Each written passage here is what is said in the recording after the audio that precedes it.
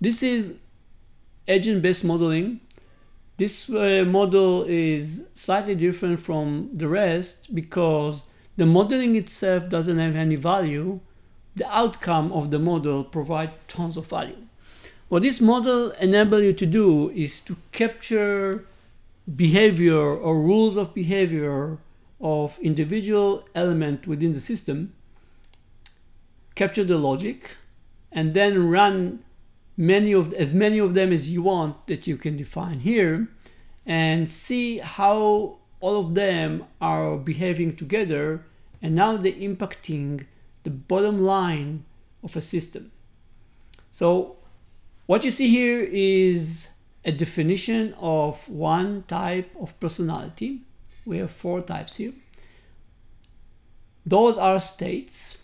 The states can be changed by transition line, or they can be changed by a code that we are writing here.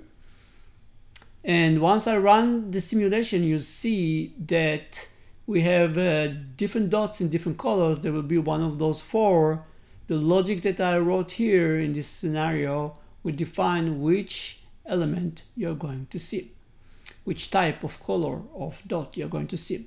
Now, once I run it, you see that the dots are moving, and they are moving based on code that I'm writing here. You can also connect them. The logic that you are going to see is that red is shying away from green and green is shying away from red. But blue is attracted to red and yellow is attracted to green. You see it when we are going to run it. You can use the same logic to connect them. You can see that you can put here like stock and flows bucket that collect data.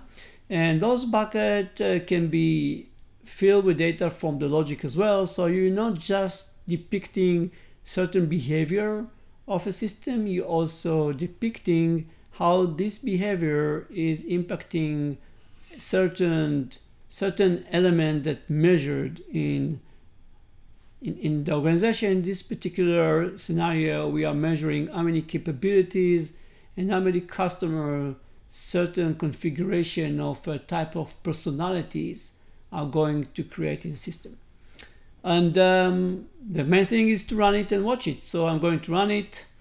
You are going to see the dots, and you can see that they are starting to move. You can see the green are repelling from the red.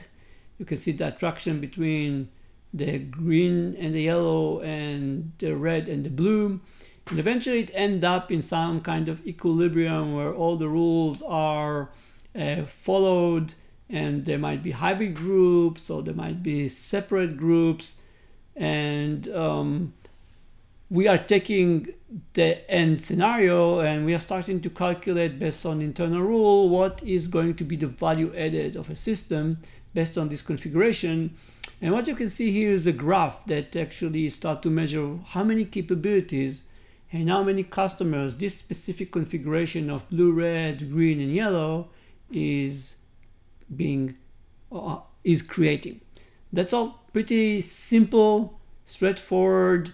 As I said before, it definitely drives the point when you see the simulation and you see the end results, whether it's visually or it's in data. But when you're looking at ABM itself, almost agent-based modeling almost has nothing to offer. That's all.